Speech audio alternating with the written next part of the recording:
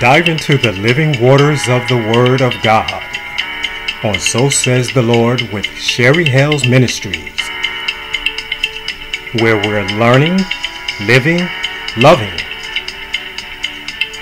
Now here's your host, Bible teacher, minister, author, Sherry Hales. Well, welcome. Peace, love, and joy to you and your family. I'm so happy you decided to join me today on So Says the Lord with Sherry Hales Ministries, where we're learning, living, and loving. So let's dive right into the refreshing living waters of the Word of God.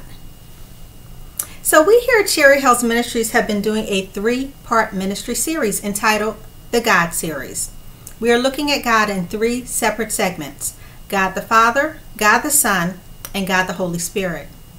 We recently wrapped up the God the Father segment, and we focused on names of God in that segment. Now we are on to God the Son, and we will be looking at titles of Jesus found in the Bible. Today we will look at Son of Man. The title Son of Man as applied to Jesus informs us that Jesus, although he was God, he was also a man. He was a son of man, which informs us that he was born of a woman, as all men are. Son of Man is the title that Jesus frequently used when referring to himself, and the term is seen in both the Old and the New Testament. Now, the series focused scripture for this entire series, all 3 segments, is found in 1 John 5, 7-8. For there are 3 that bear record in heaven, the Father, the Word, and the Holy Ghost, and these 3 are one. The series forethought. So what do we hope to gain as a result of this series? So God is a triune being, Father, Son, Spirit. He made us in his image and likeness, body, soul, spirit. As we learn about the triune nature of God, we will also learn about the triune nature of man, and in doing so, we will gain a more effective and fulfilling walk of faith. So the scriptures that I will be looking at for this title, Son of Man, will be John 3, 4-15. If you're going to follow along with me, you can grab your Bible now. I will be looking at the King James Version of the Bible, but whatever version you have is fine. Now, every series we do here at Sherry Hales Ministries has 2 separate components: a Bible teaching component followed by a Bible study component. If you want to also join us for the Bible study, if you want to dive a little deeper into the Word of God, you would also read Luke 7, 18-35. Visit my website, www.sherryhalesministries.org. There you will find information about how you can participate in the Bible study. And if this ministry is being a blessing to you, feel free to sow a seed or partner with us and help us to advance the Word of God. So I hope you have your Bible by now. So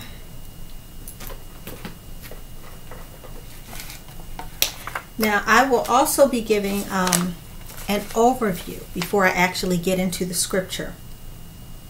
So an overview for Son of Man. So the title Son of Man informs us that Christ was indeed a man, and further that he was born of a woman, as I already said.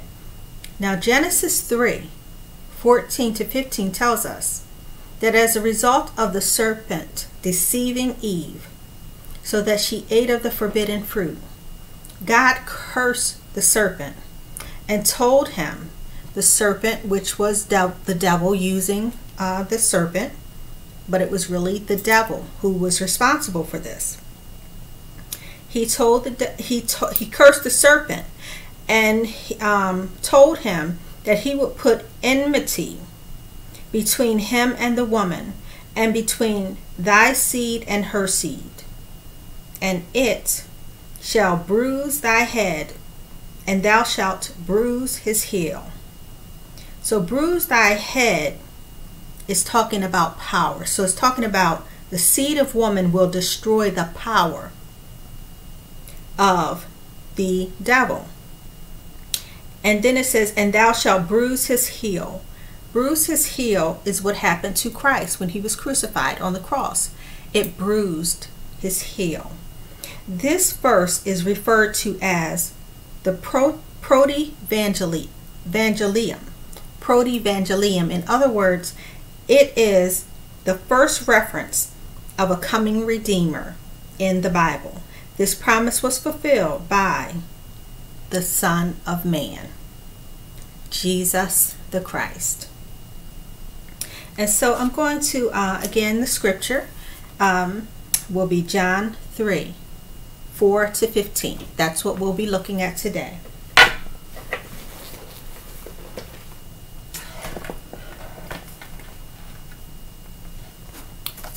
So,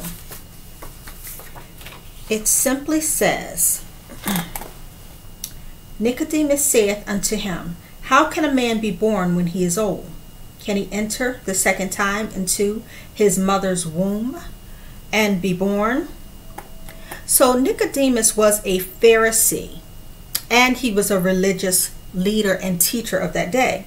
And so here in verse 4, John 3 verse 4, Nicodemus saith unto him, he's talking to Jesus, how can a man be born when he is old? Can he enter the second time into his mother's womb and be born? So Nicodemus, again, he was a Pharisee. He was a religious leader in Israel. And he had gone to Jesus to ask him questions about the teachings that Jesus had been teaching the people. And so Nicodemus wondered, what did it mean to be born again? And he's saying, can he enter the second time into his mother's womb and be born? So this is the question. So Nicodemus was, again, a religious leader. He was a teacher himself of the law. He was a teacher. And so this statement by Christ intrigued him and confused him. He did not know, what does it mean to be born again? Now, he knew what it means to be born into the world, but Jesus is saying born again. So Nicodemus wondered, what exactly does this statement mean? Then verse 5, Jesus answered, verily, verily, I say unto thee, except a man be born of water and of the Spirit, he cannot enter into the kingdom of God. So Christ is telling Nicodemus, this is his answer. Verily, verily, or truly, truly, or surely, surely, I say unto thee, except a man be born of water and of the Spirit, he cannot enter into the kingdom of God. So born of water, when people are born, they are born from water. There is water that is surrounding them within the womb. So born of water, Christ is now talking about natural birth and spiritual birth. So in other words, he's saying first a man has to be born. When a person is born, he qualifies. In other words, human beings qualify to enter into the kingdom of God. So he's saying, except a man be born of water and of the Spirit. So he's saying the first birth is the natural birth. After the natural birth, he also has to have a spiritual birth. Verse 6, that which is born of the flesh, here Jesus is further clarifying, that which is born of the flesh is flesh. That's born of the water, flesh. That which is born of the flesh is flesh. And that which is born of the Spirit is spirit. So first he's talking about being born, the natural birth process. He says it here. He says born of the flesh. And then he's talking about being born of the Spirit, which is something that has to do with our spiritual nature. And so Christ is clarifying what he's talking about. Verse 7, marvel not that I say unto thee, ye must be born again. So Jesus is saying, don't be confused by this. Don't let this statement confuse you. Now, Jesus had already explained in the prior verse what he meant. He broke it down clearer. In verse 6, and he said, that which is born of the flesh is flesh, and that which is born of the Spirit is spirit. Now, verse 8. The wind bloweth where it listeth, and thou hearest the sound thereof, but canst not tell whence it cometh, and whither it goeth. So is everyone that is born of the Spirit. So now Jesus is further taught. He's still trying to answer Nicodemus and help him to understand what he is actually talking about. So again, born of the flesh is the actual event, an actual event that is a visible and tangible event. When a person is born of the flesh, you can see them. You can see their flesh. You can see them. And then Jesus is breaking this down. He's trying to explain the question. Then he says, the wind bloweth where it listeth, and thou hearest the sound thereof, but canst not tell whence it cometh and whither it goeth. So is everyone that is born of the Spirit. So is everyone that is born of the Spirit. Jesus is trying to contrast this to natural birth. He says, the wind bloweth where it listeth, and thou hearest the sound thereof, but canst not tell whence it cometh and whither it goeth. So is everyone that is born of the Spirit.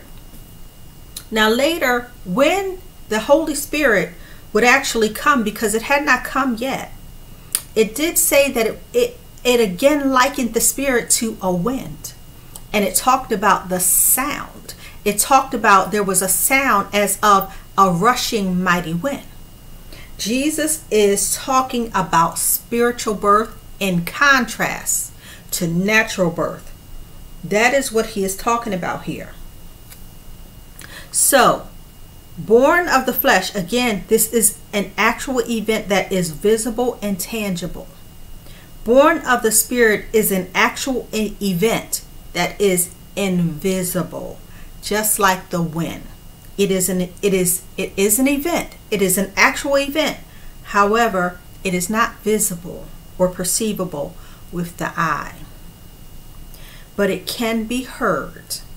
So at Pentecost, there was a sound of a rushing mighty wind.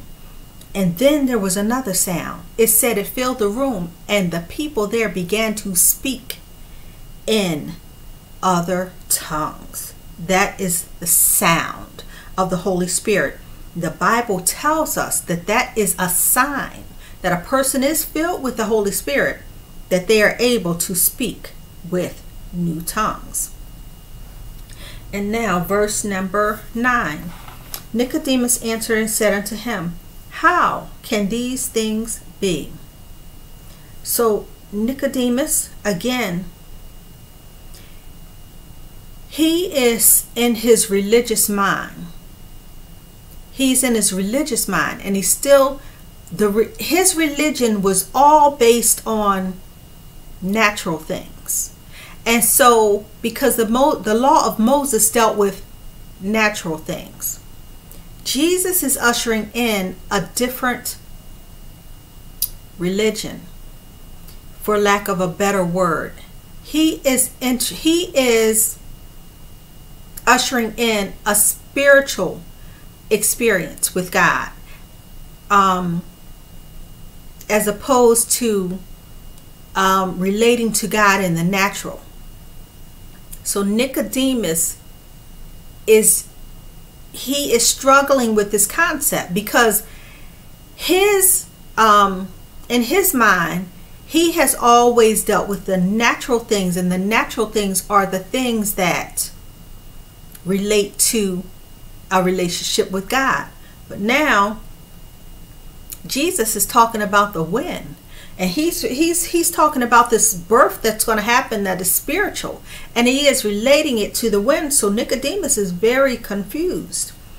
Verse 10, Jesus answered and said unto him, Art thou a master of Israel, and knowest not these things? So now Jesus is actually saying to him, have you been studying? He's saying, so in other words, Nicodemus was stuck on the natural. However, there were prophecies about the coming Messiah. There were prophecies that could have helped Nicodemus to grasp what Christ was now talking about. So Christ is saying, but aren't you one of the leaders leading the people?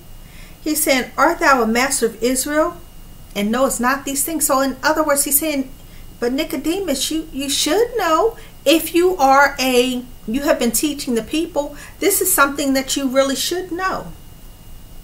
Verse 11, verily, verily, I say unto thee, we speak that we do know, and testify that we have seen, and ye receive not our witness. So Jesus is now telling him, he's saying, I'm telling you things that are true. But you haven't been receiving. So Jesus is now talking about, I guess, prior situations where he was interacting with Nicodemus, maybe personally, or maybe he was just speaking and Nicodemus was in the crowd. But he's saying, he said, I say unto thee, we speak that we do know. So Jesus is saying, this is confusing to you, but I'm telling you what I know. We speak that we do know, and testify that we have seen, and ye receive not our witness. So he's saying, apparently there have been things that Jesus had been saying, and we know that there was pushback from the Pharisees and the Sadducees as Jesus was teaching. They were opposing him at every point. And so Jesus is saying, I've been telling you these things, and you are basically not wanting to receive it. Verse 12,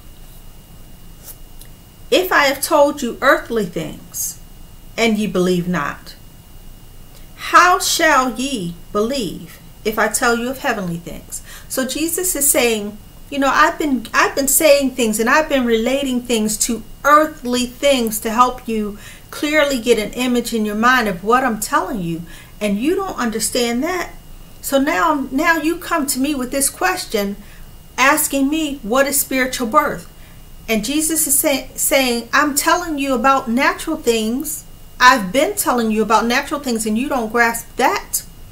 So how are you going to grasp if you cannot grasp things of the nature, natural things that you have direct experience with? How are you going to understand spiritual things? Verse 13, and no man hath ascended up to heaven, but he that came down from heaven, even the Son of Man, which is in heaven. So here, Jesus this is where why I'm focusing in on this passage of scripture, because here is where we find that title, and in many other places as well, but here we find that title where Jesus is calling himself even the Son of Man, which is in heaven. And it says, and no man hath ascended up to heaven, but he that came down from heaven. So he's now revealing something to Nicodemus. He's saying, I came down from heaven. That's what Jesus is basically saying to him. And no man hath ascended up to heaven, but he that came down from heaven, even the Son of Man, which is in heaven. So Jesus is saying he came down from heaven.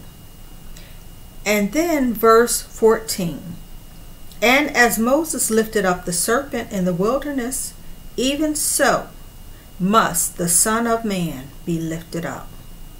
He calls himself the Son of Man twice.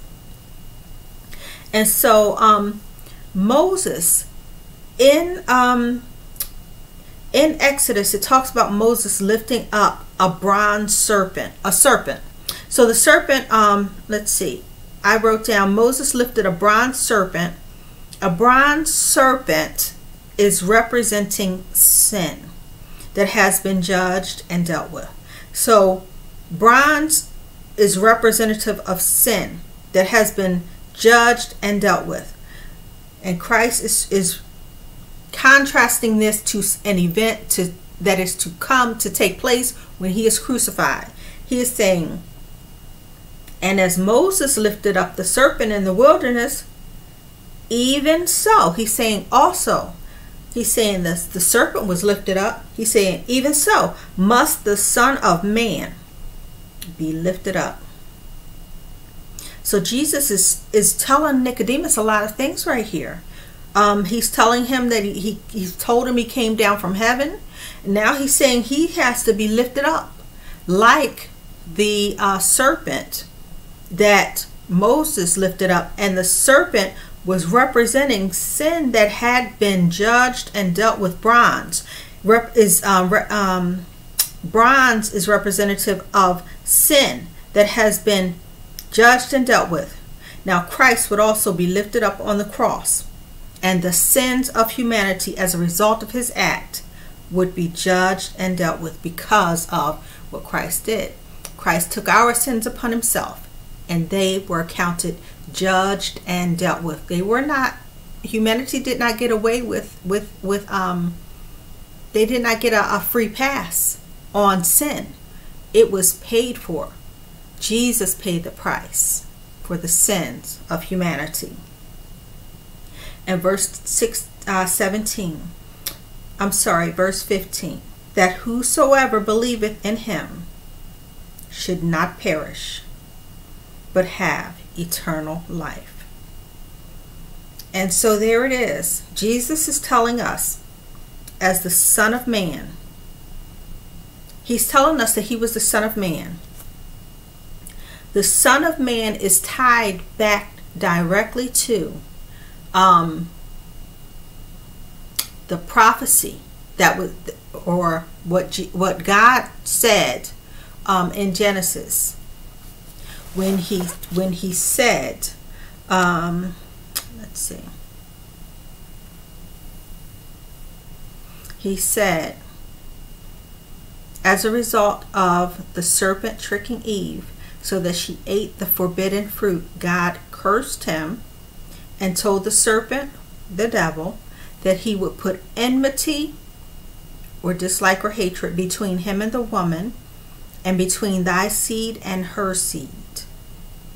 The seed of woman is the Son of Man, because all men come forth from a woman.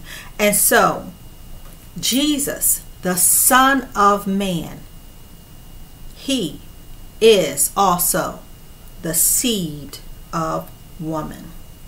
And so is the Son of Man. And Jesus says it right here in this. He's saying, he said that whosoever believeth in him should not perish but have eternal life.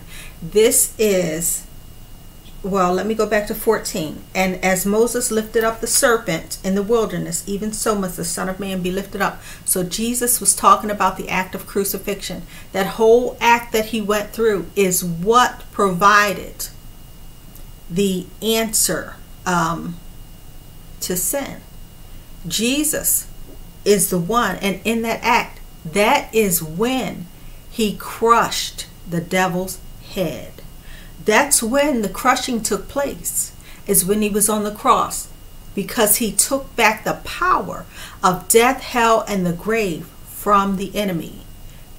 And it bruised his heel, because on that cross, as he was suffering on that cross for the sins of humanity, his heel was rubbing up against the wood on the cross, and his heel was being bruised, and terribly bruised, because all of his pressure, the pressure of his body was pressed down towards the heel of his feet. And so his heel would have been terribly bruised. And so, the Son of Man. So, this is what the Son of Man looks at. And so, this is what the Son of Man is telling us. Now, there are many scriptures in the Bible about the Son of Man. And, and if you do want to dive even deeper into, into the Word of God, again, visit into the Son of Man, this title, visit my website, www.sherryhillsministries.org. It will tell you how to participate in the Bible study portion, and also read Luke 7:18-35. Luke 7:18-35. Well, I pray that you have enjoyed today's Bible study about the Son of Man, as we are looking at God the Son. And I pray that your body, soul, and spirit has been refreshed in the Lord. May the Lord bless you and keep you, make his face shine upon you, be gracious to you, lift up his countenance upon you, and give you peace. Until the next time, be blessed and walk with God.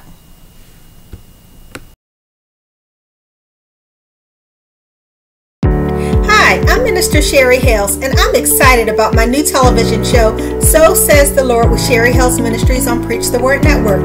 Be sure to tune in and watch So Says the Lord with Sherry Hales Ministries on Preach the Word Network, where we're learning, living, loving. And be sure to continue to support this wonderful television network. For TV distribution, visit us online, www.ptwwntv.com.